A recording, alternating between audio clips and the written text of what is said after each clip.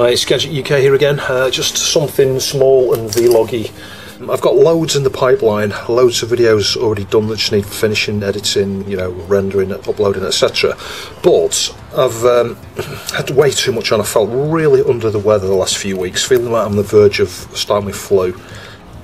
And then on top of that, sorry, I'm trying to strip a wire here. On top of that, I've changed my PC. I've had no choice because my old PC started failing. It started giving warnings about the water, the cooling pump, and it's a sealed unit, sort of unserviceable. Although I'm sure with time I could actually hack it apart and modify it, retrofit, you know, a third-party cooling pump, you know, a water pump or whatever it is, and modify it that way. But that PC's so old and long in the tooth, it needed replacing. It's needed replacing for the last 4 or 5 years. I finally got around to doing it. Well, yeah, I've had to do it. No choice. I've had to do it sooner than I wanted to, really. So the net result is, with feeling ill and having to do all that, it took me the whole week, kid you not, as well as trying to do my job. And my job's been, you know, Simon's been, the person I work for has been accommodating in terms of, you know, my PC is for my job. So he's been like, don't worry about it. Spend as much time as you need to get it all just right, because obviously you want a secure development environment. So I've virtualised everything. Got a virtual XP set up there for all my old software development stuff, some of the Link stuff, code block stuff for the GP2X, some of the Delphi stuff, some Delphi projects and things, C++, you know, Visual Studio 2008, it's an old version. I could upgrade it to a newer version, but obviously I need to buy a license for that. Anyway, so long story short, I've been really super busy. I have not had a minute. I just have not had a second this week. One of the things that did arrive this week is this from Vince. Now, if you watch my mate Vince, it's a channel you should watch. He's a really nice guy. He kind of reminds me of me to a degree. I'm not being big-headed because his channel's huge, so he's better than me. But what I mean is, he reminds me of me in the sense that he has the same sort of approach, not giving up, an inquisitive mindset, wanting to understand something. No matter what the fault is, he'll keep digging and digging and digging until he learns something from it. And like me, he very rarely is not able to fix something, and if he doesn't, he revisits it. People give him advice and suggestions where to look, and he revisits it and he learns some more. And he's teaching at the end of the day. You learn a lot by watching his videos. So yeah, I've got to admit, and I'm not just saying this because he's a bigger channel. I'm not trying to suck up to him because he's a bigger channel. I really like him. He's a really likeable person. His channel is fantastic. It really is. I hope that he gets to 1 million subs. He's over 500,000 now? I think it is. It's crazy how much it's grown in the last year. But you know what? It's kind of expected because he does all sorts of variety of things. Anyway, this is one of the products he had on his channel. He fixed a load of these, and it was just a little... I don't think what it was now, a transistor, an op amp or something for the audio output. It's interesting just watching him fix those and how he, you know, diagnosed it and how he fixed it, and he fixed a bunch of these. There's 3 or 4, 5 I think that he looked at. So I was after a decent, just really cheap alarm clock. Now, Blaupunkt is a good make. These are, if you watch the video, you'll see inside, they're really cheaply made, these. It's Chinese, you know, throw together lowest possible quality parts and things. But you know what? This is just what I wanted, something small that can sit on the bedside cabinet that's got an alarm. And he overlooked this. He did say, I didn't realise it had an alarm. And a DAB radio. I don't have a single DAB radio in the house, so just something to wake me up in the morning. The sound's not going to be fantastic through this, but it's going to be acceptable as an alarm clock. So I paid Vince, you know, some money for postage and stuff there. He also sent me this, and I mentioned this ages ago. I was going to buy it off him, Alone in the Dark, for the 3DO. Fantastic. So that's one of my favourite games that I used to play a lot on the PC, but never got a chance to play it on the 3DO there. So I've got that now as well, thanks to Vince. So I'm super appreciative of that, because that was kind of like a donation to me. I'll have to pay you back one way or another, but I'm very, very pleased to have that. Thank you ever so much. And the other thing he sent me is, do you want a watch? And I was like, yeah, actually, I don't wear a watch at the moment. So he sent me one of the Casio watches he fixed previously, again, on his channel. So, yeah, it's really nice. I like it, because you've got the little, you know, old-style LCD display at the bottom. It's a cheap watch, it really is, but you know what? The condition of it, it's all right. Anyway, so here we are with this, the content of this vlog-ish video here. It didn't have a battery flap, this. It was one of the ones that was missing. I was like, oh, don't worry, don't send one. He went, oh, no, I'll make sure it's got one. So he sent me one of the ones that he's got spare. It's a black one, but it doesn't really matter because you don't see it from the front anyway. But I'm not going to be using batteries, so if he wants that back to make one of the others complete, just let me know, Vince, and I will send it back, because I honestly do not need it. but it was very good of you to send it. So you can see out my odds and ends box here of connectors and things I've chopped off from things in the past. You can see I've got a little DC barrel jack here, and it is just the right size for that DC jack there. It's marked 6 volts DC. So the other thing I did is I bought this from eBay, a cheap Alba power supply. I went looking for 6 volt power supplies. This one's only 600 milliamps there, 6 volt DC. I'm going to snip the end off here. Will fit this one. We use a bit of heat shrink to you know, join this up onto there. So the only thing I need to do here, and this is a really boring short video, is, let's say, the purpose is just to show you some, tell you what I've been doing, why there aren't so many videos just at the moment. I'm still a bit under the weather. So the battery goes negative, positive, then the positive here goes to that negative, and then the charge comes across here, that's the positive, which goes to the negative of this battery. So it goes like that, it kind of snakes down there, does that make sense? So this is the furthest most negative contact, and if we put the meter in continuity and test the centre pin there, nothing. And if I push it right in and touch the little spade on the outer edge, we've got a short, but the centre point isn't. That shows us that the centre tip is positive.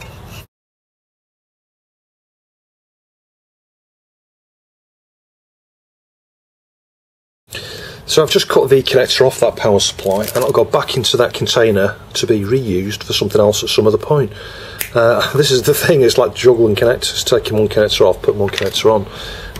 So I'll strip that back a bit as well, just strip the shields, just strip the plastic coating off the ends of those as well. I've got some heat shrink here. It's not going to be the right colour, it might be yellow or green or blue, but you're not going to see it anyway. It just needs to be there just to protect these as we solder the things on, join them up. So you might be wondering, why did I go and buy a power supply like this, an old one, instead of a brand new cheap one? Well, it's because those new ones, they're not the same. This one's got a transformer in it. And I'll be honest, the quality standards back when this sort of thing was made, they're pretty good. You know, they'll have a thermal fuse in it as well as a normal mains fuse probably. It's relatively safe. I'm not sure I would like the idea of fitting one of these really super cheap, you know, you buy them from AliExpress, £1 or something, or £2, you know, a 6 volt 1 amp or something like that. I don't want it plugged in behind the bed, you know, overnight for long periods of time. So I've gone with something old school, you know, Alba. Probably came from a phone or something like this, or a, I don't know, a stereo or something in the 90s probably. So that power supply is plugged in. You couldn't really electrocute yourself like this because the voltage is too low. It's like 600 milliamps. But if we just hold the wire on one contact and press the other onto the other, but if we measure that, can you see that 9.44?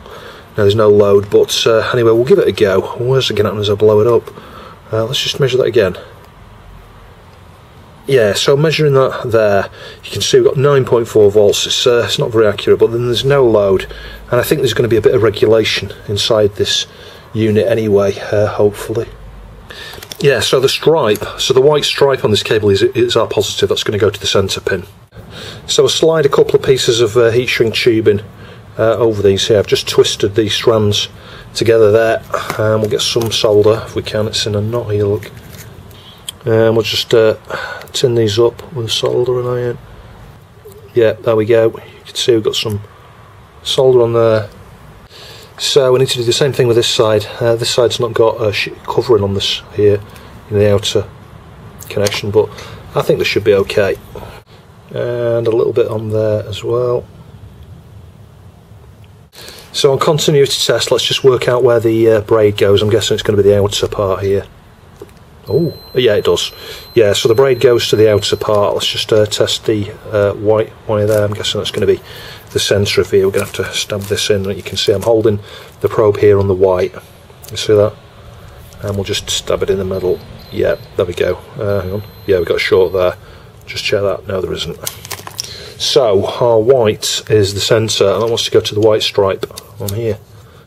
There's lots of different ways of doing this. Sometimes some people hold the wires like that side by side, twist them together and then solder them, but then you end up with a lump. What I always do is get lots of solder on them like that, put them hold them side by side, try not to burn yourself, and bridge, you know, join them together. As you heat, you just get one big blob of solder across the two.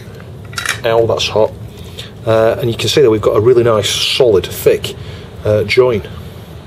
Let's just cut back a little bit of that. Can you see they're not really level? I need to just snip a bit off that there, like that.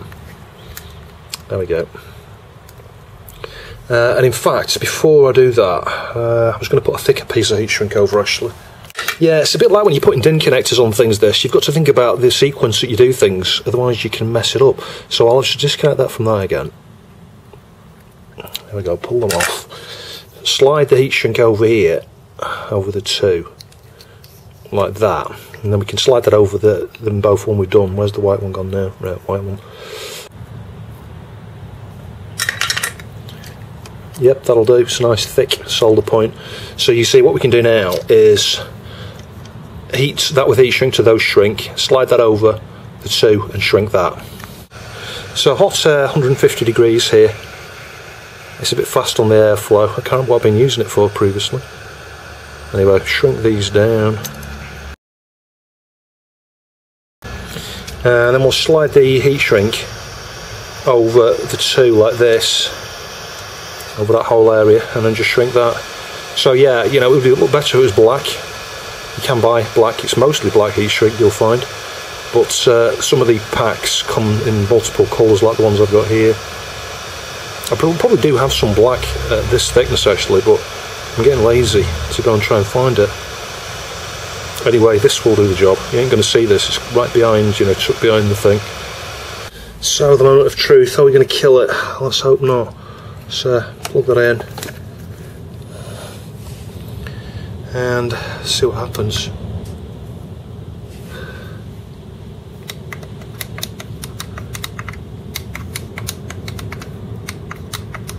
Yeah, it's not coming on, is it? There's no switch on it. It's a bit worrying.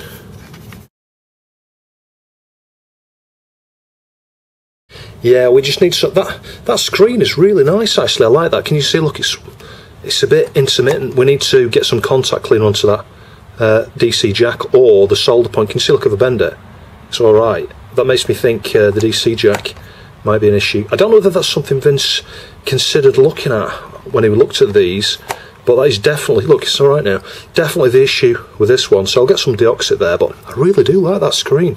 I know it's super cheap, but yeah, I'm impressed. I think that had the right time on as well. It must be picking that up from the radio. Yeah, we've got a bad connection there on that socket without a doubt.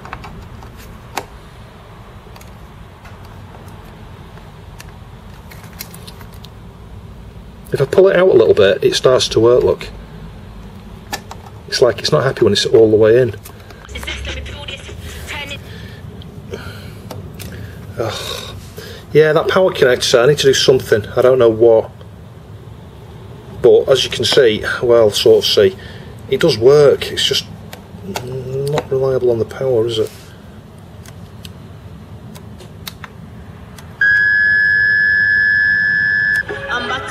There we go. Asian network, working fine.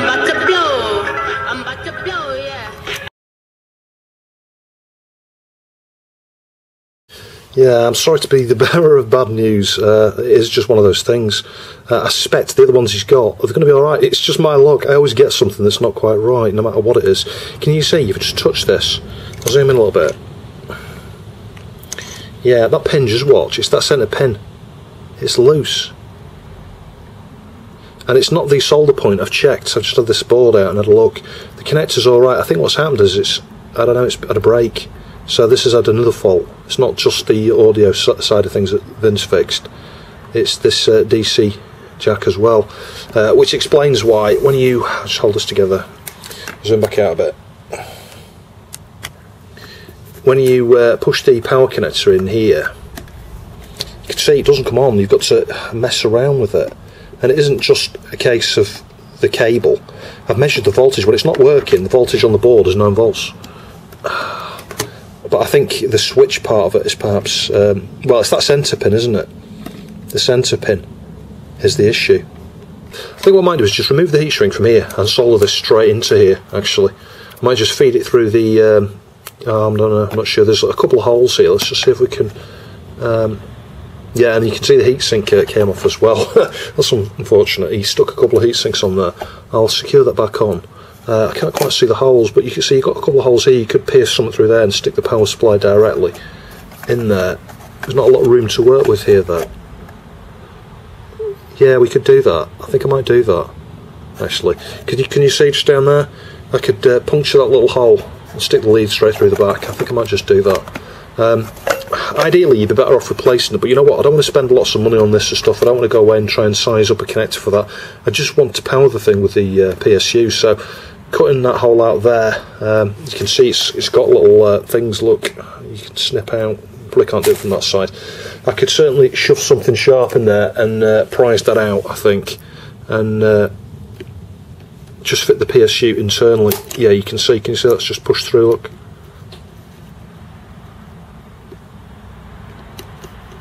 Yeah, let's do that. Totally unorthodox, but there you go. Yeah, it'll just save me messing around with the darn thing. Well, that took me a while to work it out, but I thought I'll desolder this connector, and you can see what's happened here. The pad has just come off the pin. So I think that's the sensor pin, actually. I think that's why it wobbles from this side. So it fractured all the way around. So I think, where does it actually join? Does it join all of this extended area here? It must do. Can't go anywhere else.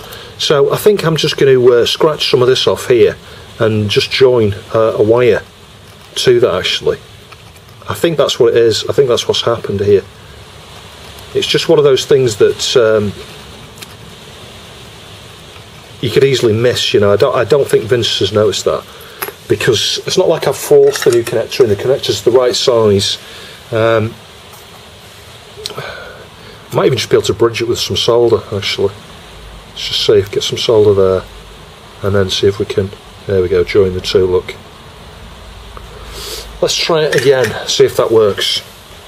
There we go, it's working now. So that's all it was. The clue was that pin was loose. You could see I was touching it, it was moving around. And I was like, well, the solder points look good, and I reflowed them and it looked good, and it looked like the solder points were fine. Only when I desoldered it, realised that the whole pad came off with it, and I thought, hang on a minute, that's what it is, that's going to be the answer. So, yeah, there we go.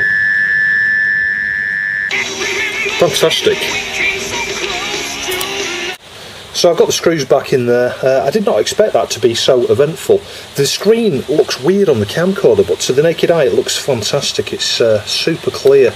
Makes a really weird noise when you first switch it on like that. Not sure if they all do that, but it works fine.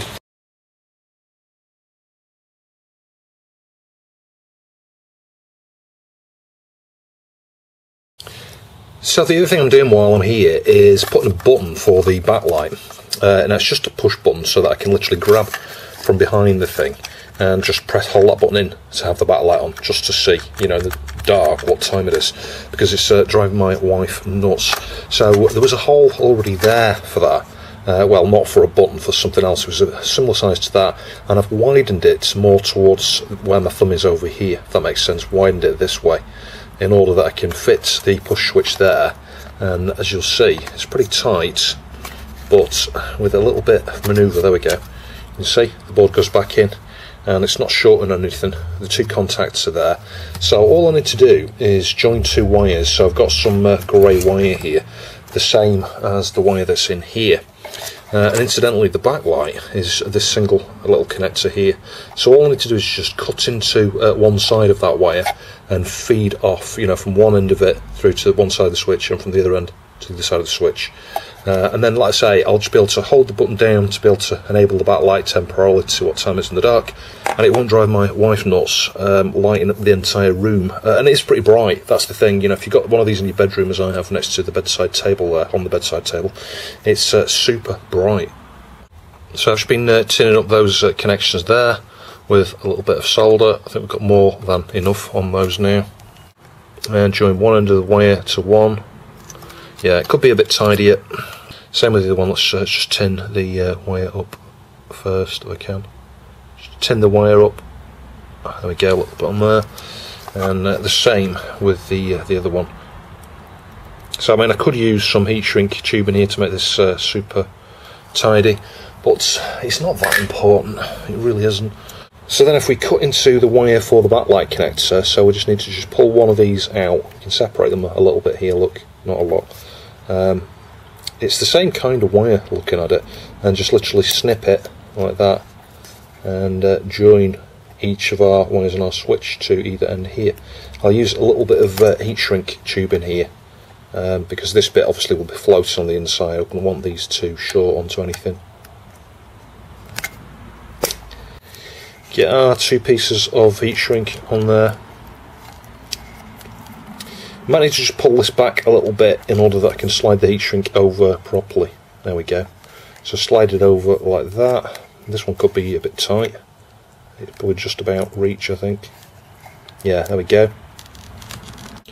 So we'll just tin that wire up. Yeah, that's that one done. I'm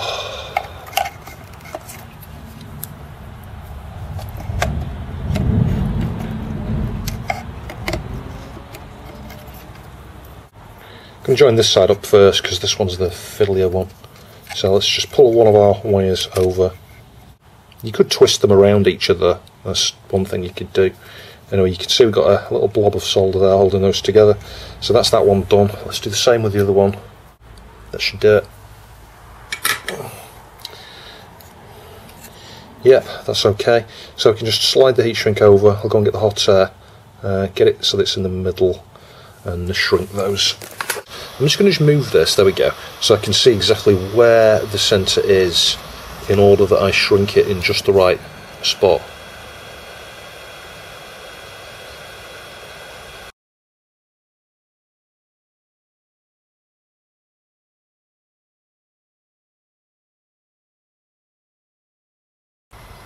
Anyway, confident that's okay now, so we'll reassemble it and go and test it.